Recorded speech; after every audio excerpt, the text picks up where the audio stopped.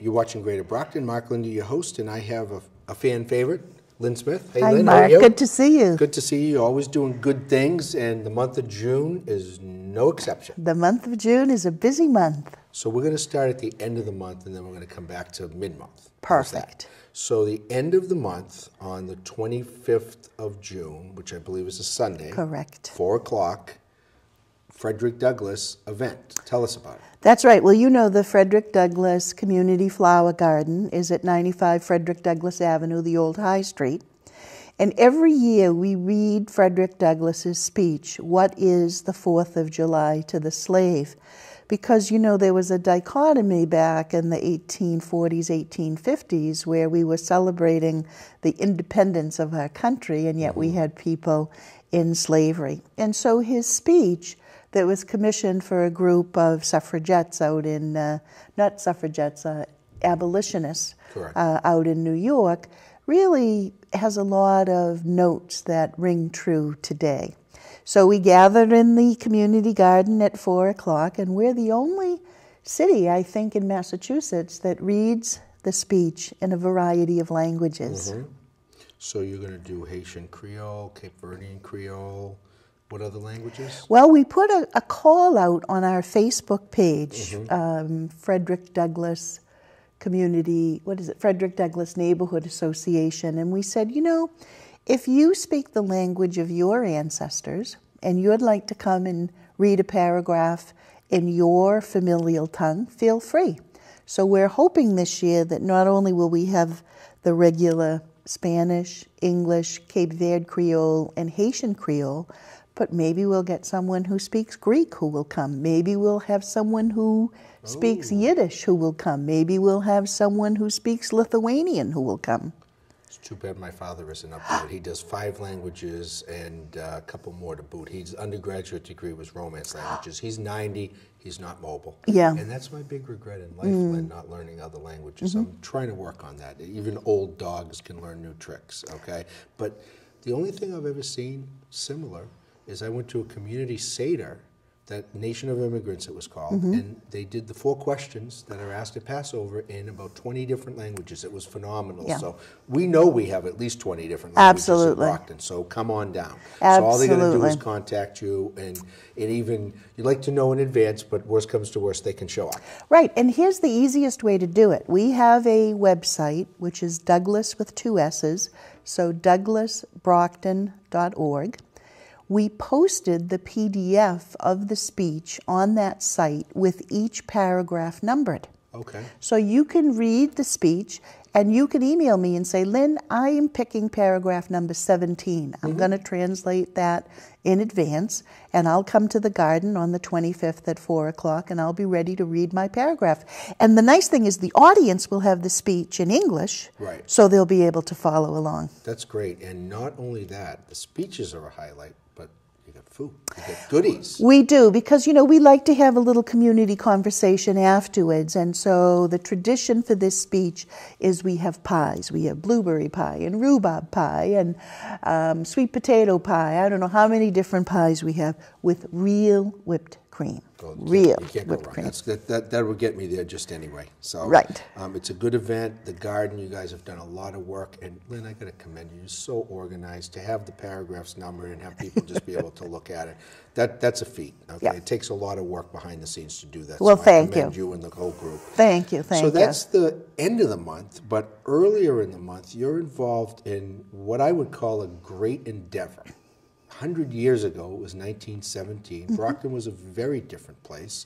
Different immigrants were here at the time. We didn't have Cape Verdean Creole and Haitian Creole, but we had all sorts of other immigrants, and it's a big hot topic now these days in the world. You're doing a Campello pop-up village. Now, I know that the south side of Brockton is Campello, the north side of town is Montello, and then we're in the downtown, and then there's east side, west side.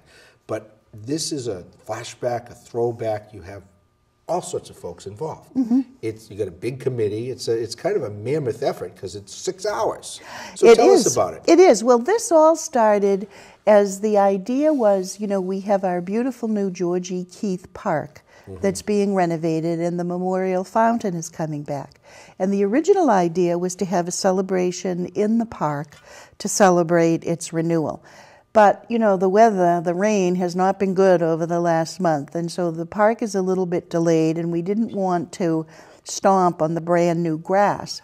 So we're not going to do it in that park. We're going to do it close by. But the idea was, how do we celebrate the cultural crossroads that is Campello, all of our diversity, and how do we also talk about our history so that we learn from it? What would those immigrants who came here at the turn of the century and lived here in 1917, what would they say about where they went to school, how they found a place to live? Did they still have a horse and carriage? Did they have an automobile? How did they learn English? What would they say to the folks who live in Campello today, some of whom might be new immigrants? How did you find a place to live? What about your schooling? What about learning English as a second language?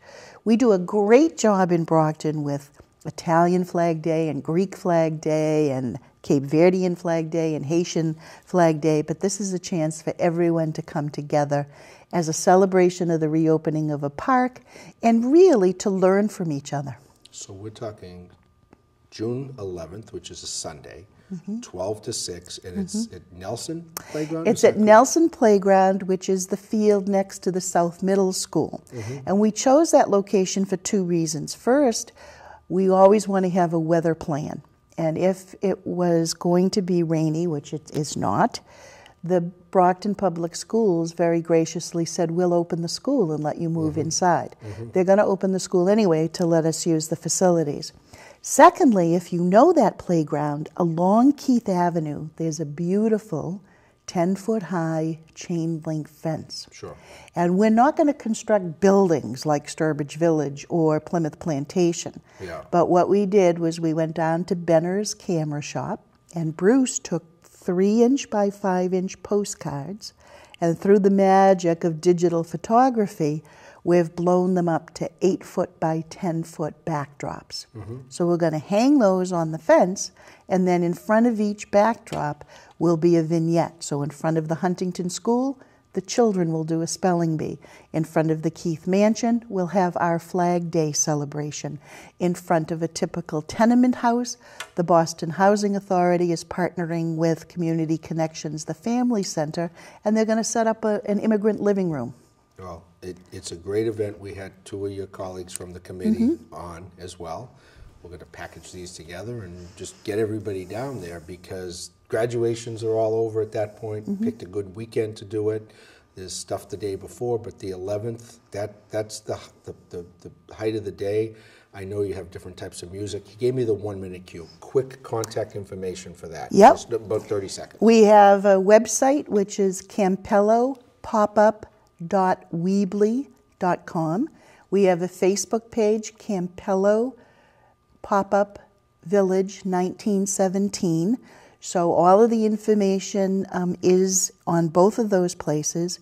We have wonderful support from the community. We have contributions from the Campello Business Association, the Downtown Brockton Business Association, Brockton Housing, Barbour Welter, Churchill Linen, Copeland Toyota, Crescent Credit Union, the Cape Cod Cafe. Lady C&J will be cooking, as will the cod. And I just got the cue. All right. See you all on the 11th. Perfect. Thanks, Lynn. You're welcome. You're watching Greater Brockton. Mark Lindy, your host. Stay tuned for more events, places, people, and faces right here in the City of Champions.